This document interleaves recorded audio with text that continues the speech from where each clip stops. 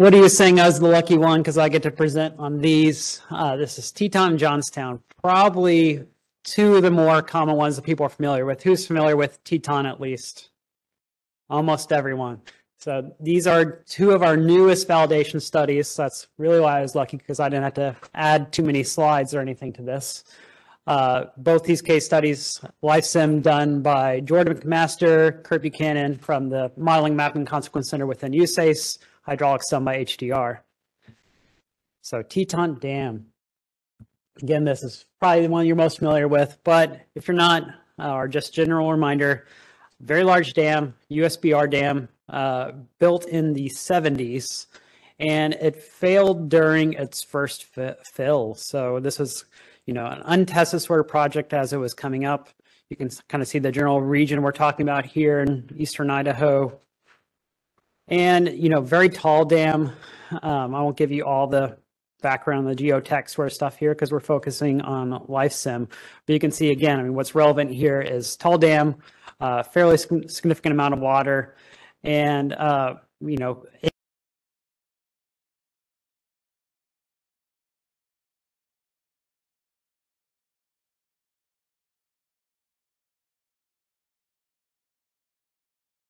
but there's images I hadn't seen before when Jordan put this presentation together.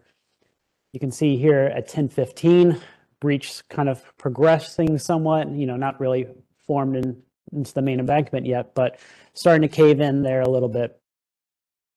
10:45, so now this is the famous, two dozers kind of pushing dirt into the hole. They're trying to intervene, and, unfortunately, their efforts were stopped by the dozers falling into the hole.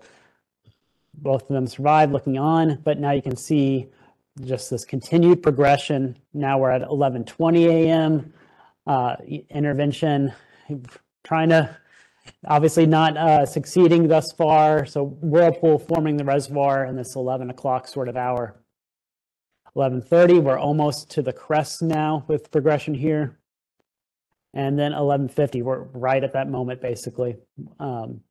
It fails, operators being rescued off of, that almost falling into the hole there. 11:55, so this is really where, where we would say in LifeSim, when is the moment the hazard occurs? Because pretty much everything else time-wise is going to be based off of this moment, right? So when it connects to the reservoir really is when we generally start to say, okay, in RAS, here's when the breach starts expanding from, 0 to something. And this is when we would want to start, when warning and everything else to be relative within LifeSim. So you can see again, just the full widening of this breach over the course of really just a few hours here. Looking downstream of that first image, or downstream, you can see there, it took 11 hours, again, from when leakage was first spotted.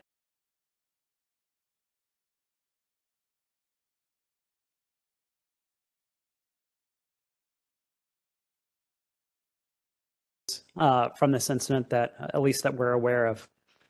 6 of these are direct. This is what LifeSim really focuses on, people that made contact with water.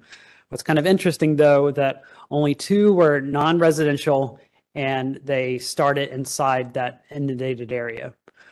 One of the others was a recreator fishing downstream, not someone that we traditionally put in our, at least, off-the-shelf sort of structure inventories. 3 of the others started outside the inundated area. They came to help move contents from somebody's structure that was within the inundated area. So that's a little bit non-traditional, but arguably something that would still be in the inventory that you would be using.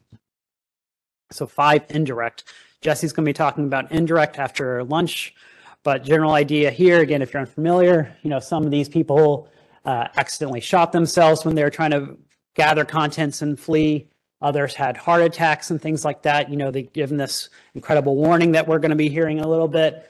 And that can take people by surprise, cause some stress that, could lead to these increased rate of heart attacks and whatnot. So all these impacts we're looking at, over 700 homes destroyed, thousands more damaged, livestock businesses, a lot of things disrupted in the downstream area. Here you can see the dam in the top right and the modeled inundated area going on here. So again, this is Teton Canyon immediately below the dam. This is where that fisherman. And then Wilford is the main community that was affected, at least for direct life loss. This is where the 2 lives were lost, or 5 direct fatality, 2 that were lived there, and then the 3 others that came into the inundated area. Sugar City, still, 15-foot flood wave, but further downstream, no fatalities recorded.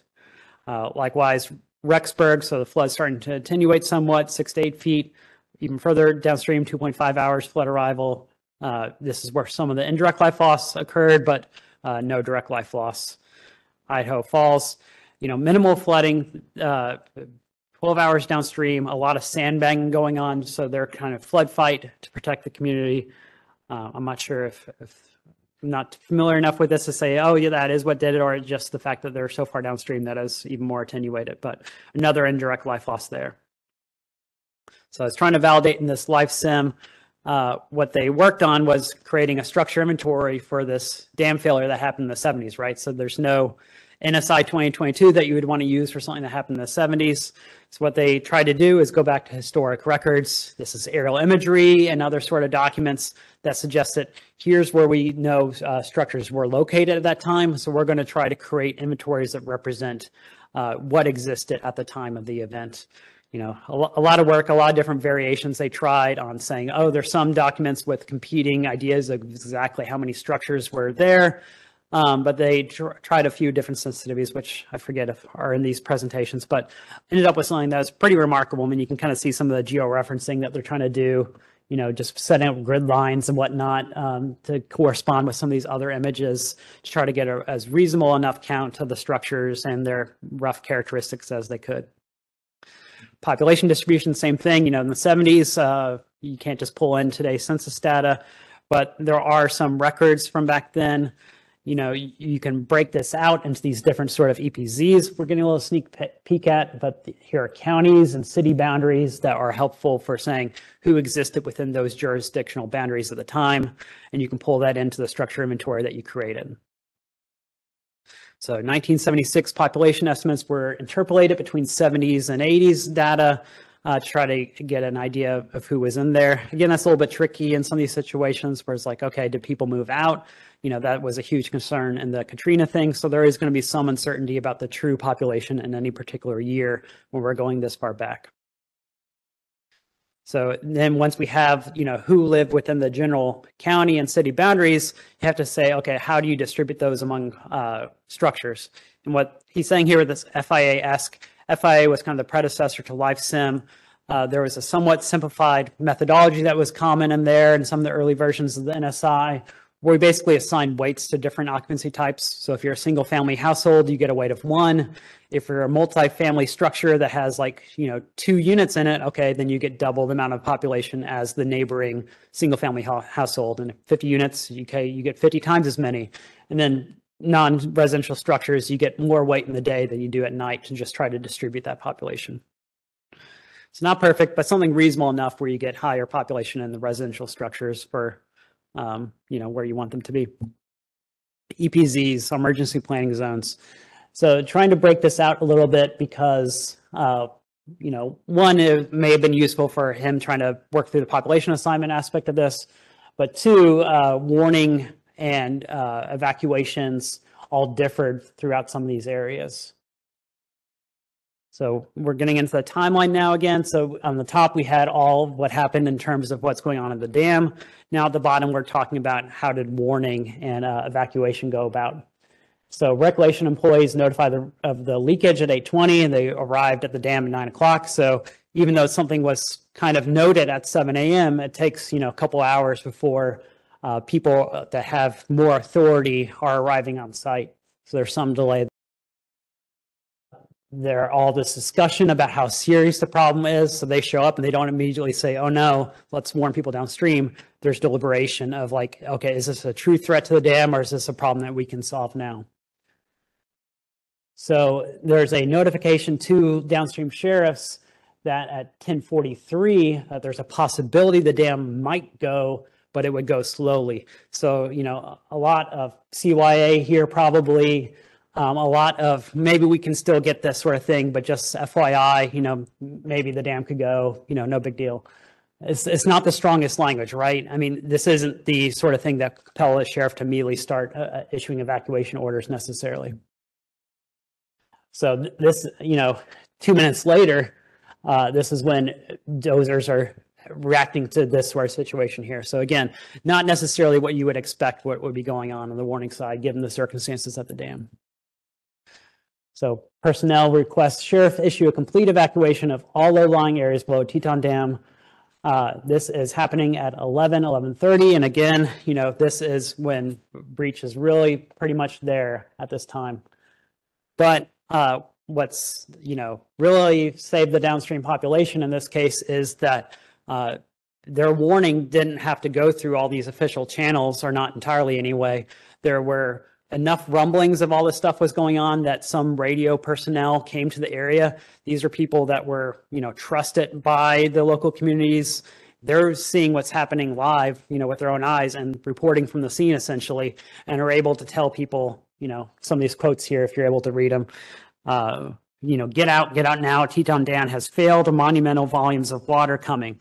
You hear a message like that, okay, that doesn't meet all the, you know, 5 criteria or whatever that we had up on the screen the other day, source, location, threat, and everything. Still fairly compelling language of this is a very serious situation. This isn't like a nuisance flood or something that may or may not affect you. This is, you know, essentially, oh my God, you know, run for your life sort of language. So now we're kind of looking at this range though of like, this is when some of the warnings started to become, you know, going out to the public. So there's going to be some uncertainty about here. If we're trying to model this event in LifeSim, when did that warning actually go out? So what they're trying to accomplish here is like, okay, we're going to set up a triangular triangular distribution and saying, okay, maybe it goes out in some scenarios 10:45, maybe it's 11:30, just to try to get that in the model of you know, some uncertainty of when people actually start responding to this sort of stuff. So 10:45 is when, you know, that sheriff started getting notified. 11:30 is when the sheriffs also start working on it, when some of that radio stuff is going out. So somewhere in this area is really when warnings started.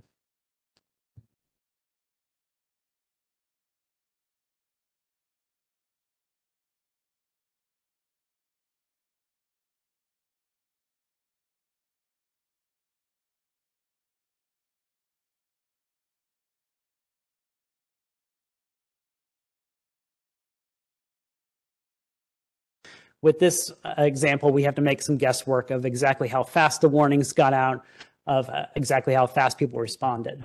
But there's some evidence of what happened downstream, because, you know, there are a lot of interviews with local officials and people downstream after the fact.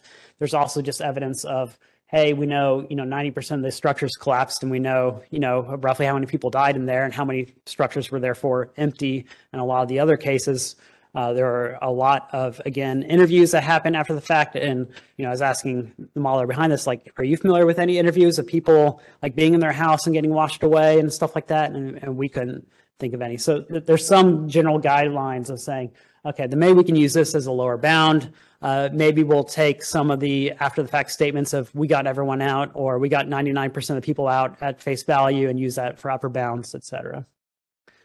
So without road network is the first idea, and this is trying a lot of different permutations of, like, let's assume a really fast warning, or let's assume a slower warning, let's assume a really fast mobilization rate. You know, given these facets, how well did we do? And this gets into the whole validating the model versus validating the approach a little bit.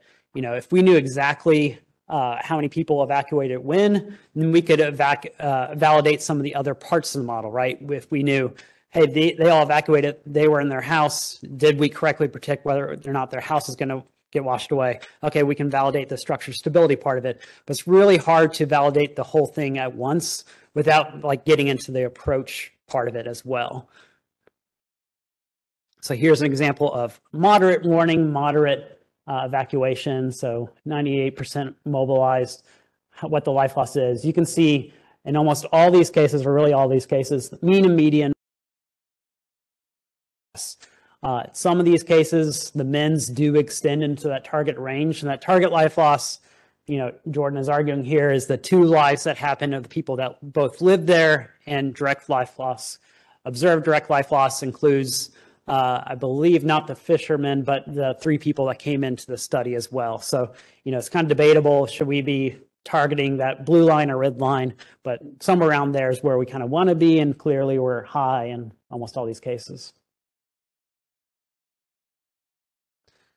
So where's life loss occurring? Here's basically a heat map of life loss, and you can see it's generally occurring where it actually occurred, immediately below the dam, going to be having more severe hydraulic conditions, still a fair amount of people there, so that's where life loss is happening. But we are seeing some direct life loss further downstream where we know it didn't occur. So this is just 3% of downstream PAR in this Wilford area, while 6 resides in some of these further downstream areas. So again, very small part of the PAR, but disproportionate amount of life loss in the top right. So Wilford, rise after breach just 20 minutes, Sugar City 1.5, Rexburg 2.5. So how do we do on some of that structure collapse aspect of it? Well, we know roughly 132 out of 154 structures washed away. So there were some sensitivities done on, okay, let's assume wood buoyant. We modeled 95 out of 164, so low on that end. Wood buoyant light, okay, still low, but general ballpark in a lot of these unknown. So sampling between these, and okay, we're in between those and the collapse method, or anchored, which is it takes more and more water basically for the anchored to wash it away, and so even less of a miss. So not bad, I would say, on this front. In all these cases, we underestimated how many people or how many structures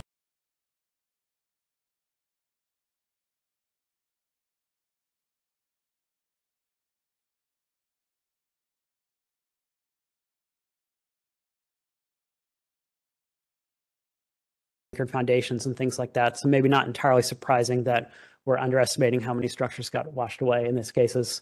It may also be, for all we know, the hydraulics aren't perfect. There's going to be a few different things that could cause us to miss there. But here you can see, you guys are fairly familiar, I guess, with these at this point of their different structure stability criteria. So when playing around with it, again, okay, in the total numbers, how'd we do? Not bad. And you can also see in the spatial location of some of this, how'd we do? Not bad, I'd say. So you can see in here the wood anchors, what structures actually are getting washed away in most iterations. That's what's going on the right, versus direct observed data on the left. And you can see in a lot of these cases of, hey, here's where we recorded structures being washed away, and it corresponds fairly well in where we predicted it. Here's a reference area, and if we hop over from wood anchored to wood buoyant,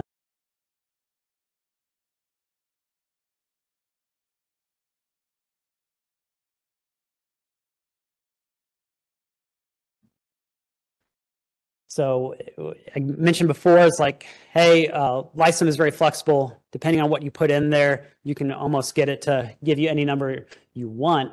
So if we're trying to say we don't really know what the actual PAI rates were, well, let's play around with that, do some sensitivity, moving from 95% mobilized in this example to 98%.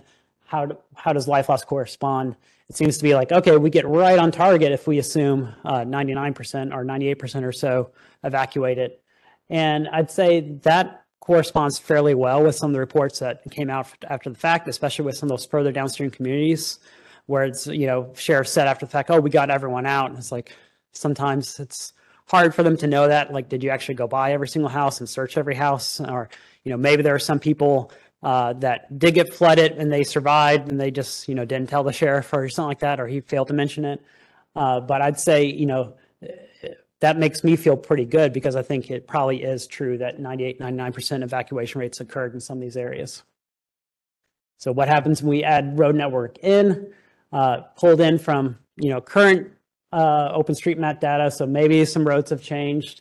So they calibrate that a little bit, again, trying to pull in some contemporary data, I suppose, from the time to modify the road networks, putting destinations on major roadways.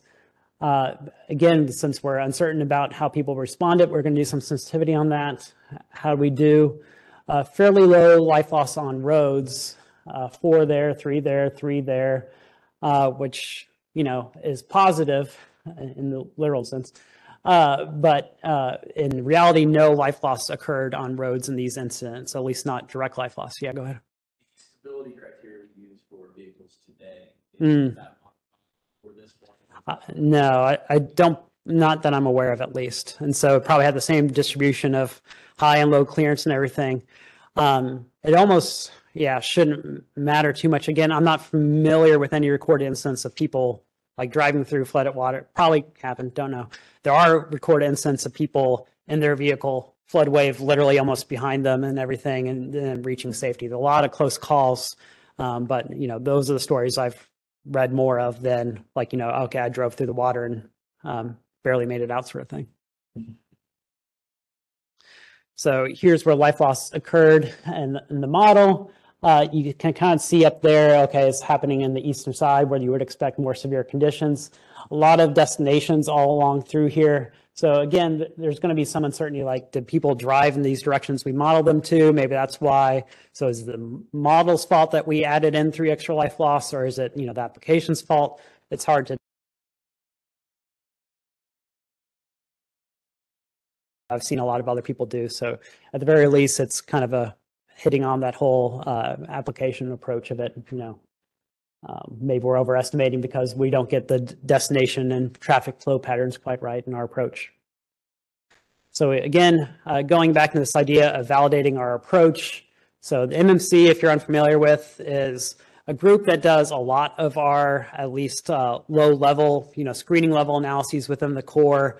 If a project is kind of starting out or it's going through a routine sort of analysis, usually the MMC will come through and do that first analysis that if a dam shows that's at high risk, okay, there'll be a more detailed approach or more detailed analysis later on top of that later. But using our standard operating procedure for this, which usually assumes extremely wide uncertainty around pretty much every parameter, like, oh, we'll have the minimal and ample warning scenarios like 0 to 2 hours before breach or 2 to 6 hours.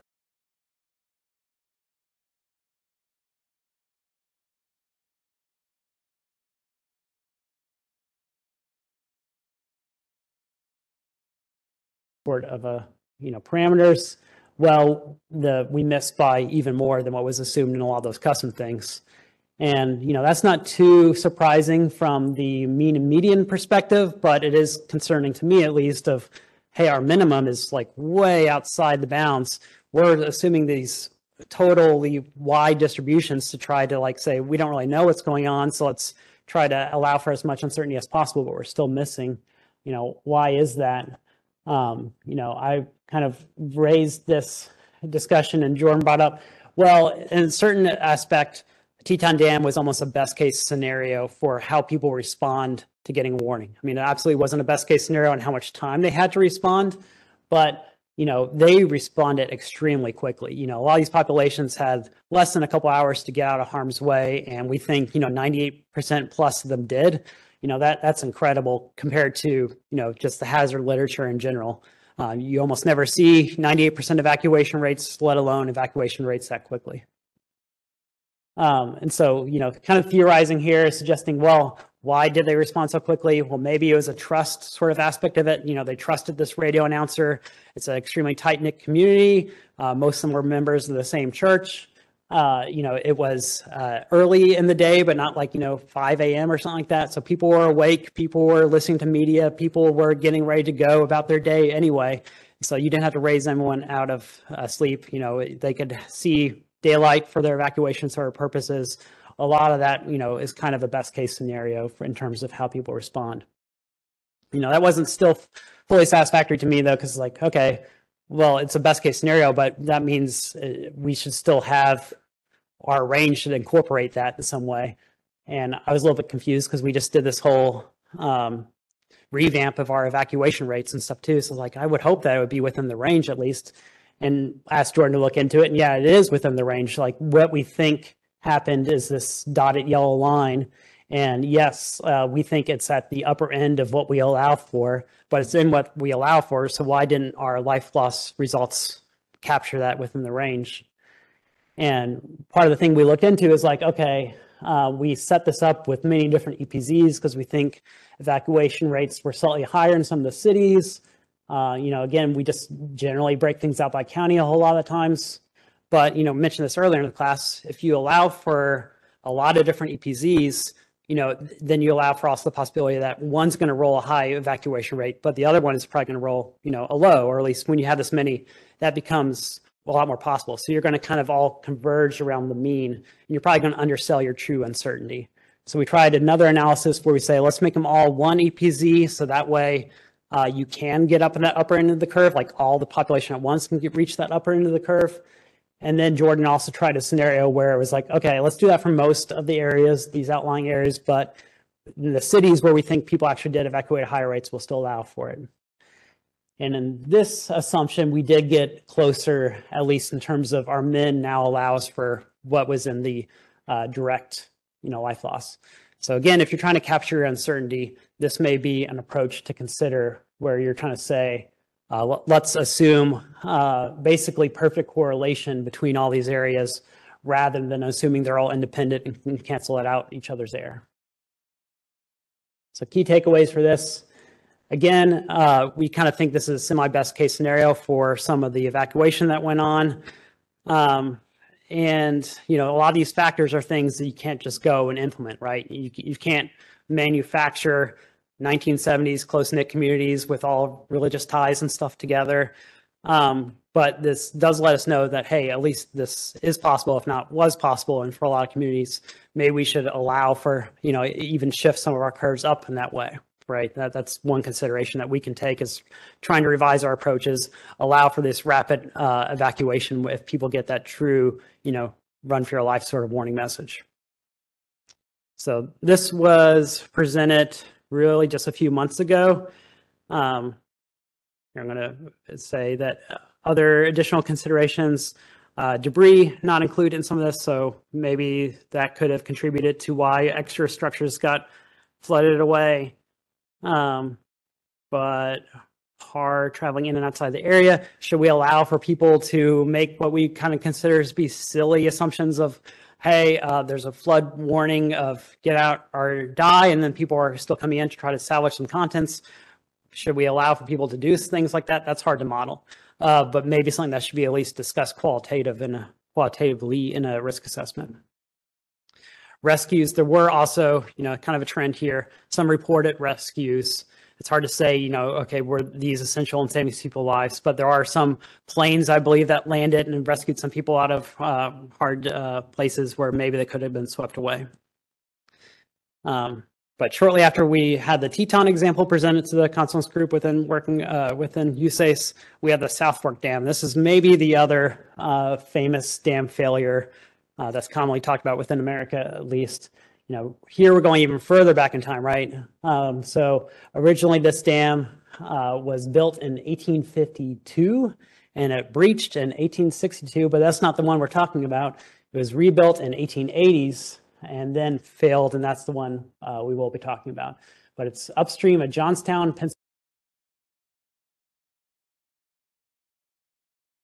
Pennsylvania. But so we're now in 1889 is the time of the failure that we're concerned with. Record rainfall that night, flooding by noon. Rebuilt dam apparently did not have adequate spillway. It overtopped, breached, and flooded the downstream community, resulting in over 2,000 fatalities. So yeah, I think we say it's the deadliest dam failure. More direct fatalities at least than Katrina. Just 1880s is where we're going on. So again, same concern, like how do you pull in data for going that far back in time? Luckily for our purposes, there was a lot of insurance data for fire purposes on exactly what structures existed. I mean, sometimes you don't see data that's good in the modern day. These are actual building footprints for a lot of those structures. And some of these color-coded buildings are for things like, hey, these are residences and this is, your local tailor and whatnot. So you have actual knowledge on which ones are residences and are non-residential buildings. Really important for creating your structure inventory. Where this data is coming from, you know, Kurt, who this one, really recommends the Johnstown Flood book from David McCullough, and also Al Rucker's Ruthless Tide. So some of these maps being brought in from those sources, as well as just some of these are insurance maps I think you went out and found from the primary sources. So likewise, you know, we have these original data to bring in that had information on number of stories, construction types, occupancy types, and then you can create these maps by georeferencing them. So, you know, you pull this into ArcMap or what have you, you put that down in the modern sort of imagery, and now you can go through and manually create dots where those structures were located and with the attributes that are available from the insurance maps. So here's one of those examples. And again, you can see in this zoom imagery is like, okay, here's the church and the livery and whatnot. So great, rich data source for reproducing structure inventories all the way back in the 1800s. And here's kind of what that finished product looks like. So again, color coded by occupancy type again, I believe. So residential and commercial areas likely going on, corresponding with present day terrain and satellite imagery, at least in here. All right, so how was population assigned? And this gets a little bit tricky and also tricky to compare to our modern day sort of world. So, you know, average household size was a lot different in the 1800s. You know, there was a local Hubert House. I think this was the hotel where there's 57 people. So there's some data.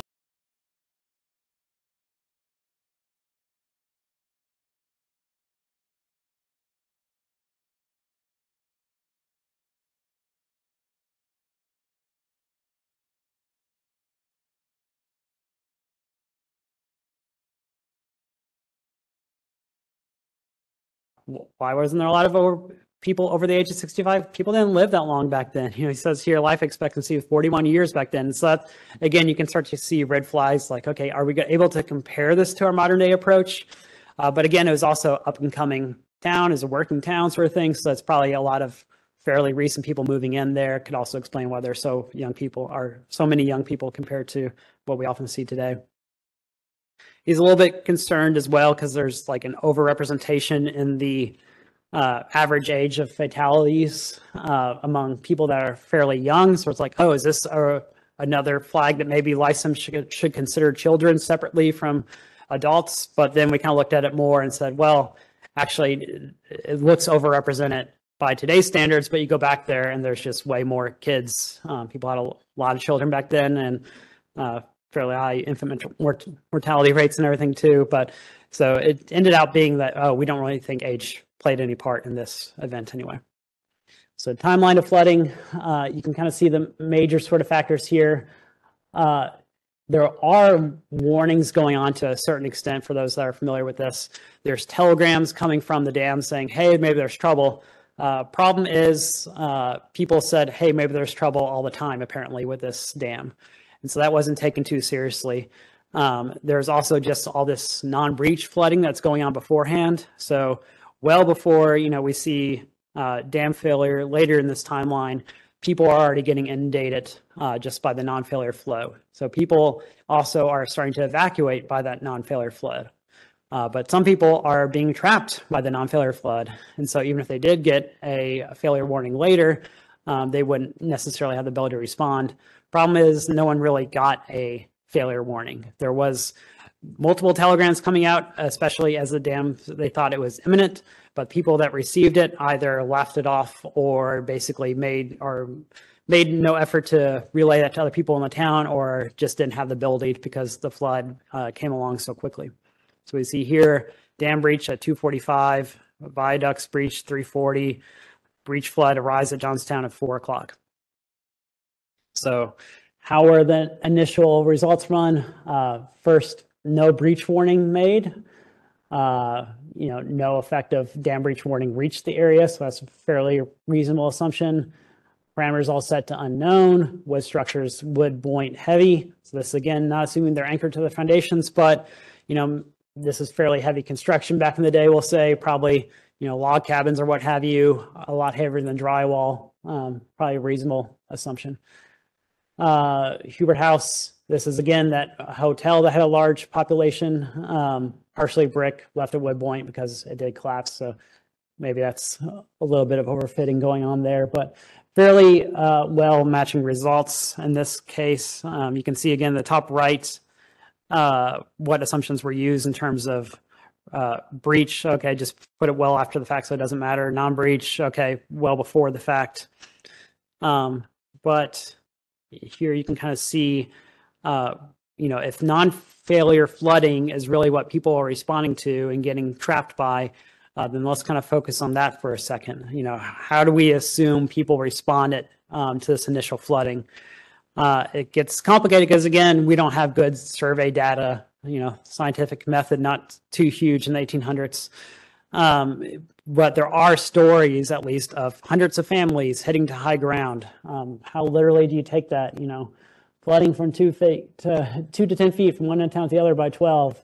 Okay, that might help us calibrate some of our timing aspect of it. Exodus of people, multiple area bridges, a story of the afternoon. So basically it's saying here, double warning method used within the non-breach area. Double warning is what we usually say. So you take the non-fail area and set up an EPZ for that area, and they get an earlier warning. And then there's an incremental area for the failure flood wave. So we often will assume, oh, these people in the non-fail area, they'll get warned well in advance because you're able to forecast non-failure flooding, unlike potentially a dam breach flood, right? So that's what we mean by when we say double warning. And this will become pretty critical here. But you can see the timing play out here matching fairly well with some of that timeline that we went over in the previously. Flooding starting at 6 a.m., ramping up, flooding portions of this town, cutting off some people, 7:20, 7:50 more.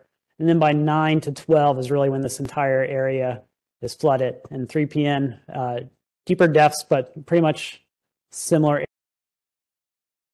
starts to come.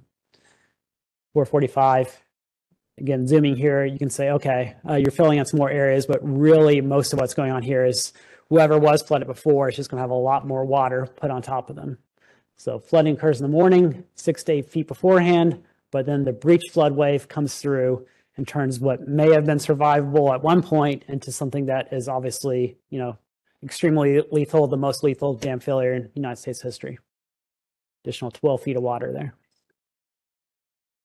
So again, if we're uncertain about how many people evacuated, let's play around and see, what makes it line up well. And it turns out the number that gets you the right answer that you want is 35% of the people evacuated. How well does that correspond with what we think happened? Again, we're working off of statements like hundreds of people evacuated and stuff. But what most historians and statements from the time suggest is somewhere between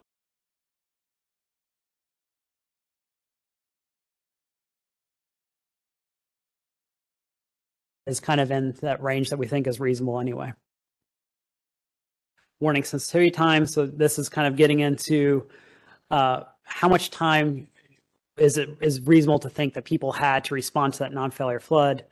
If you're trying to back into the right answer, what would suggest is that, okay, closest match is 7 hours of warning for the non-breach flood, relative to, I believe, the dam failure time. So you're kind of getting to that 6 a.m. sort of region when the area started getting flooding. So not assuming they had gauges and ability to forecast when it was going to come, but they were generally aware that, hey, this is a heavy rainfall event, water is starting to come up, people can get out of there to a certain extent. So initial warning prior to breach, 7:50 a.m.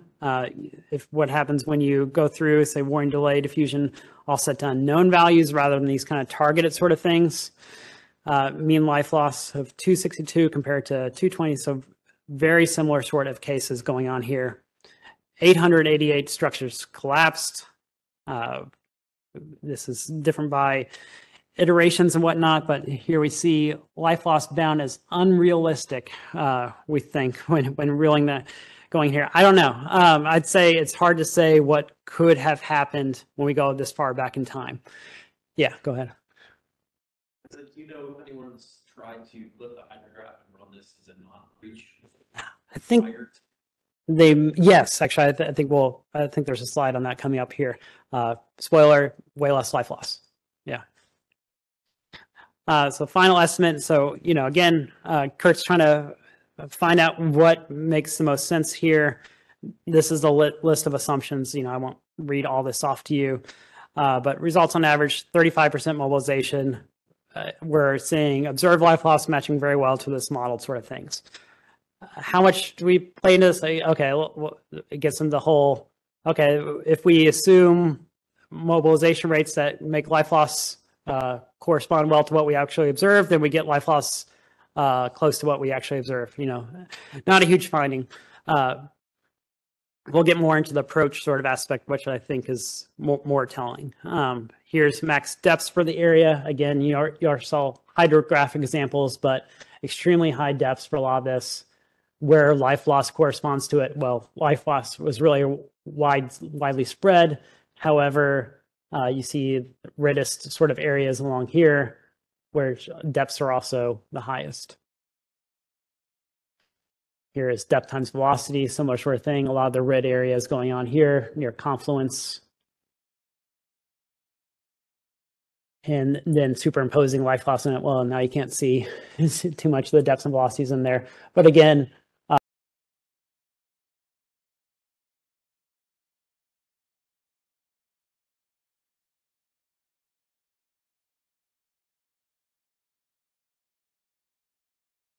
all right, so how well did life loss correspond to what actually happened by spatially? But yeah, go ahead. Part of the road network. Speeds and Yeah, I don't think he used a road network in this case. Yeah, I'm not sure. It's such, and I don't think it would add any value in this because, again, it's mostly this non-fill area where we have a lot of uncertainty around the timing. There's no high and low clearance horses that you want to plug into here and everything. So I don't believe, may all be correct in a few slides if my memory's bad, but I don't believe there was any road network analysis, which we don't always use road network analyses for a lot of studies. Sometimes we'll say either because it's kind of a lower level study and maybe we'll get to it if it matters. But oftentimes, if we're in a situation where, hey, they have 2 days warning, we know from experience that congestion doesn't matter this far out. It's not worth it to model road network, spend weeks modifying your structure or your road network only to find out, okay, yeah, 0.1% of my life loss occurs on roads and stuff like that. And even that is probably a modeling fluke that I don't really support, but yeah.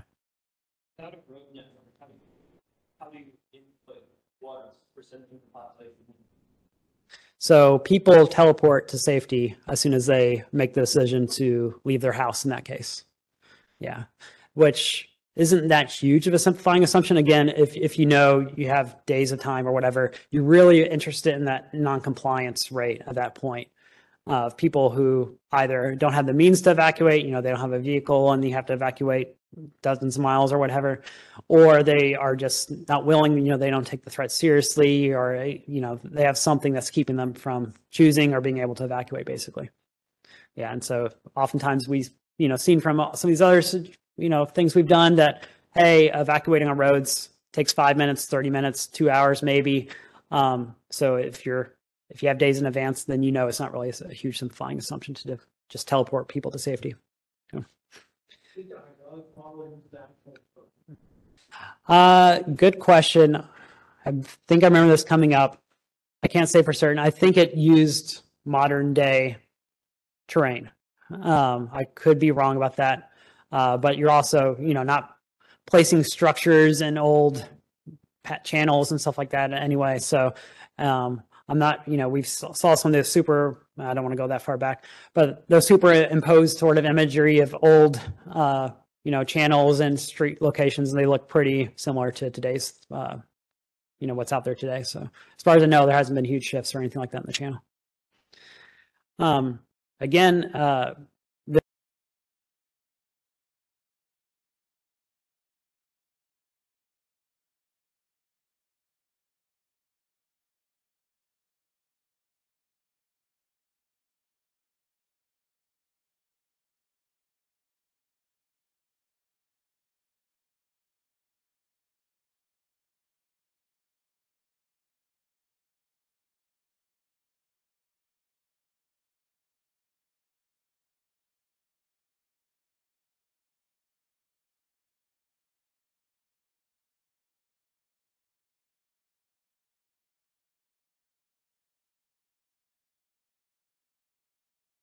overall. Life loss occurred in the rough areas that we generally expected it to.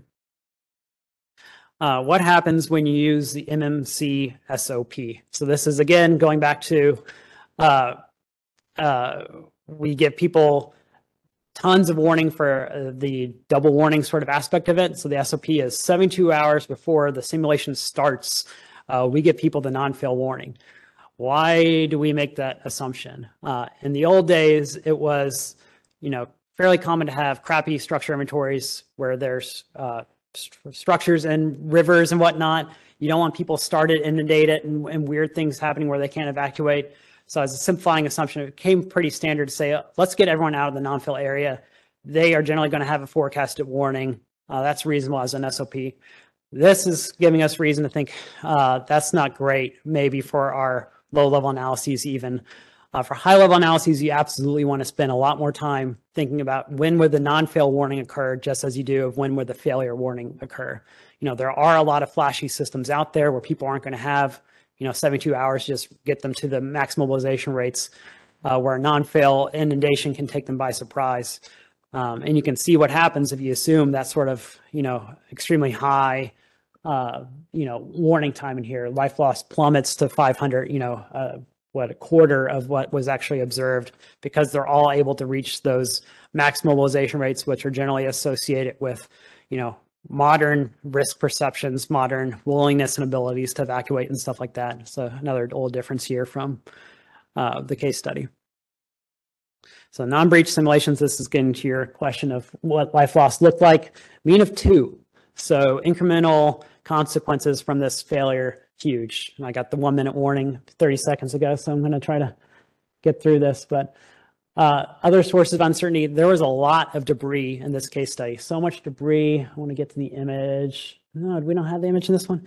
There are like log jams up on bridges that you can see from some of these historic imageries. People got a lot washed onto those things. There was a fire on some of the log jam. People lost their lives in that way. Maybe some people, their lives were saved by it though. They were able to get washed into this high ground essentially. And a lot of people, walked away from being trapped on there. But debris load is just, hey, if a massive tree gets washed into your house, maybe that would wash it off the foundation more so than just the floodwaters alone. But there's a barbed wire factory upstream of Johnstown. This is, we were saying before, Teton is almost the best case example. This is going on the other extreme for some of this. So, sorry, what? Yeah.